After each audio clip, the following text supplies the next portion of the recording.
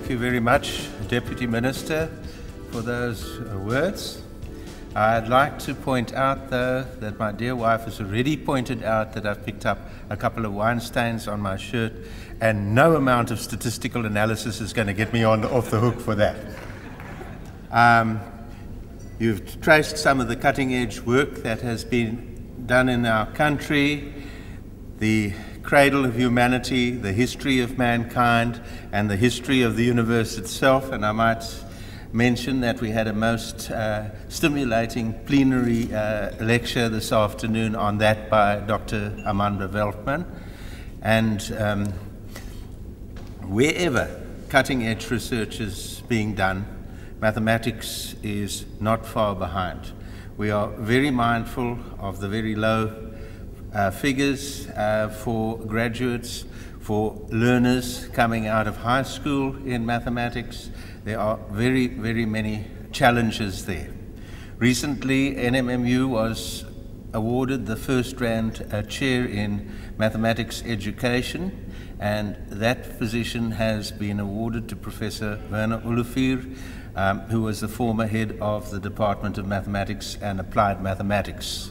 He's also the director of the Governor Mbeki Mathematics Development Unit, which had very small beginnings right back in 2000 when he and Mr. Flip Potgieter, who was then also a member of our department, came along and said, they took this quote by OomGov, and they said, let's take our prize winners, and we award prizes every year for the best students in applied mathematics and mathematics at the third year level.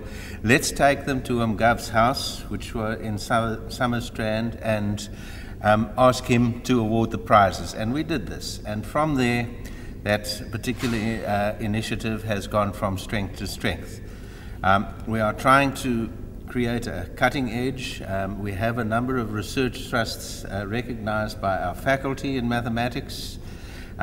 You have mentioned what is the use of this and so on. Well, I come from a field, as do a number of my colleagues in the Department of Mathematics and Applied Mathematics, called abstract algebra, which was for a very long time held to be a fairly useless piece of mathematics. In the days of the internet, with all the billions of bits that get sent along transmission lines, there was a need for codes which will correct the errors. Our abstract algebra came to the rescue. The security, when you draw money from an auto teller, or when you transmit information through email and so on, comes from the theory of cryptology, and the basis of cryptology is abstract algebra. It is very pleasing at this conference, I must say, to see the large number of graduate students, which you pointed out, and I think you have issued a very, very useful challenge to them, an important challenge. You graduate students are the torchbearers. You will take mathematics forward. You are the people who will challenge the legacies of the past. A winning nation, as OomGov said, is a nation in which mathematics education is at a high level. And if we look at countries like Japan and Germany and so on, we see high levels of mathematics education, and that's part of being a winning nation. I'd like to thank everybody, all our speakers. I'd like to thank you for your attendance, for your support of this Congress. Please enjoy the rest of the evening. There are drinks available, I think, and the buses, I'm told, Michiel, am I wrong, they are departing at did you say 9:30?